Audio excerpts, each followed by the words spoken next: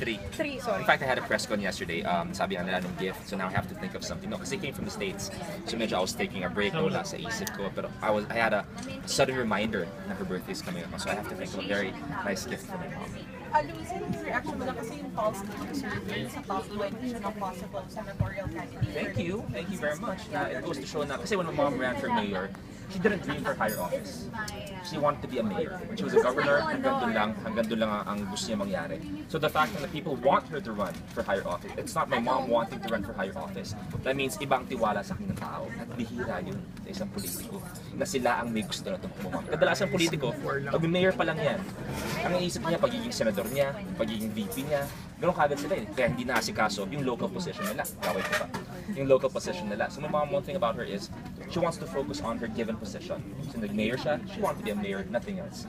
They wanted her to run for governor. So the fact na nasa top 20 siya, thank you po sa lahat na may tiwala sa mami ko. Luis, matanong ko na lang kasi medyo marami pa rin talaga nag-aabang kung kailan ba talaga. Oo, sabi ko nga, may mga tatanong nga, baka ma-pressure kami sa mga nangyayari engagement. Of course not. I want to be as organic, as natural as possible. Walang outside forces, walang external factors that will push me to propose to Angel. If ever I propose to Angel, it's not because of anything else but our love. Pero napag-uusapan niya siya. Oo, napag-uusapan namin. Sabi ko nga, we had our first date when we got back together. We were having a very simple dinner. Sabi niya sa akin na we were talking about the future. Sabi niya, alam mo, even if we had this relationship before, we never got to talk about topics like this. Sabi ko, yes, napag-uusapan natin. Last na lang, MJ, ikaw, sabi mo dati, may mga pinag-close mo. Enter politics. Hindi pa. But you know, I've been talking to a few people, I've been consulting the right people. No one is influencing me. No one is telling me not to. Pero kapag I still have to make up my mind very soon.